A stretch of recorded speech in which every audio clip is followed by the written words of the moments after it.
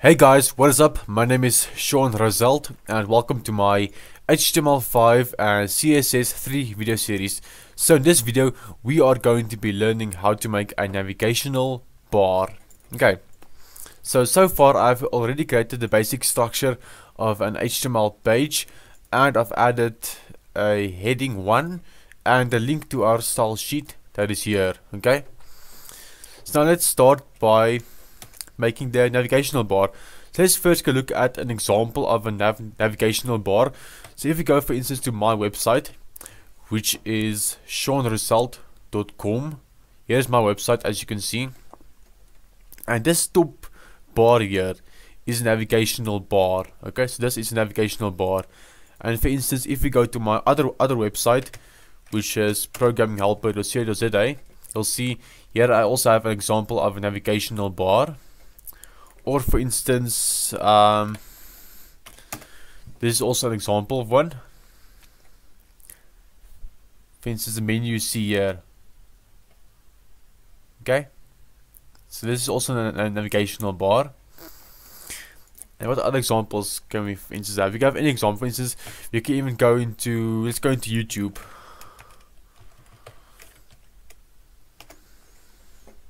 Or Bing. Okay, Bing. So this here is a navigational bar as well, as you see here at the top. And if you go into YouTube, for instance, YouTube also has some sort of navigational bar. So here, what you see at the top here is navigational bar. Okay, so let's make our own one. One we'll be making is more similar to this one and this one. Okay, more to this one. Okay, so let's start. To make a navigational bar, we'll be adding an unordered list.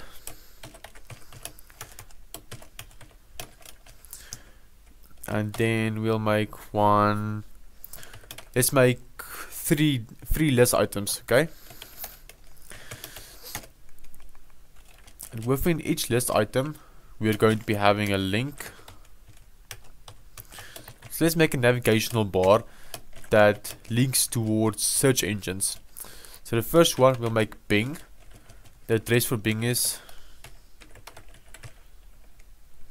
okay, let's copy and paste this. So you have one for Google, and then we have one for Yahoo. Okay, so if we save this now and refresh our page, let's zoom in a bit. You can see here is the navigational bar, but it doesn't yet look like a navigational bar, right? Okay, so let's go and fix that. Let's go to settings here. Let's create some code for the UL as well as for the list items and for the links inside of the list items. Okay, so for UL, we'll start by saying list style type and make this none. And you give it a background color of black. Save it, refresh. So this is how it looks now. Let's first remove the background color. So let's remove the type there. This gives the color, as you can see here. Then in the list items, we'll want to float to left, which gives us this illusion. Okay, let's also just put on the H1 here, we'll put a clear both to make navigational bar appear under the navbar. Oh yeah, the UL tag can also be wrapped inside of a nav HTML5 element.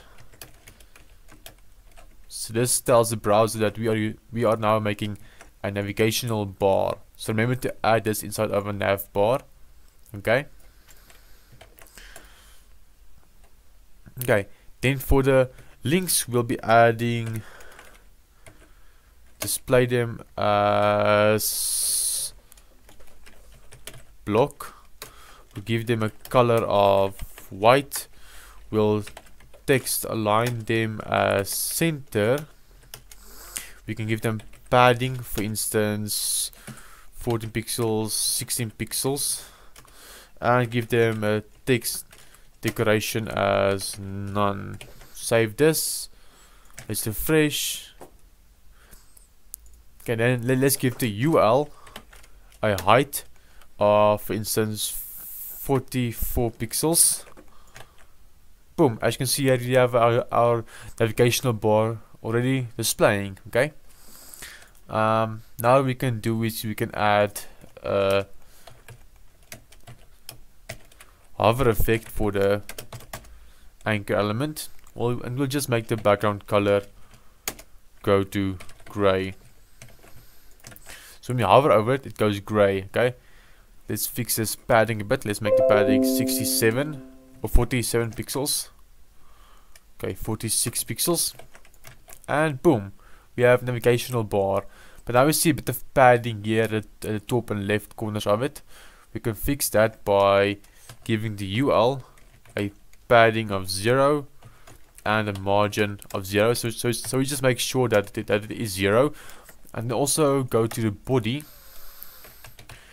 And we just want to make sure that the body's margin is 0, as well as the padding of the body is 0. As you can see, now we have a navigational bar all set and ready. Okay, so yes, so you can do it this way. What you can also do is you can actually remove the height here, but then it won't display, as you can see here. To fix that, we're going to be adding an overflow and make this to hidden. Save it, refresh. So you can also use that.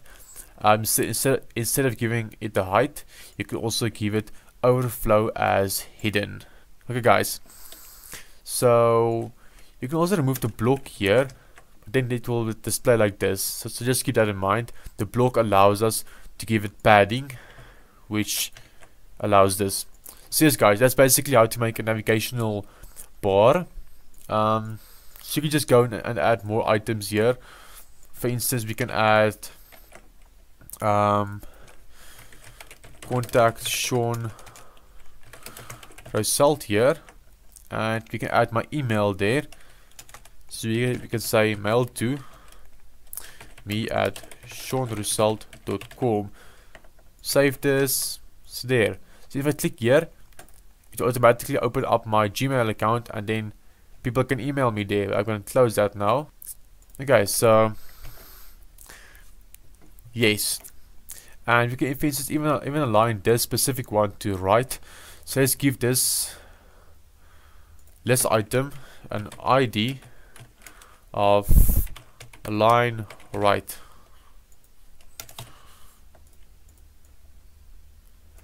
Then here we just select the align right hashtag, and we float it to right. As you can see, so now it's floated to the right. So you can also float some items to the right side of it. So yes, guys, that's basically how to make a navigational bar in CSS and HTML. Hey guys, thanks for watching this video. If you haven't already, then please make sure to subscribe down below for more awesome videos. And if this video helped you in any way, then don't forget to leave a thumbs up, subscribe, and share this video. And here on the left side, you can check out all of my social media links, and you can go follow me there. So yes, guys, thanks for watching, and I'll see you guys in the next video. Bye bye.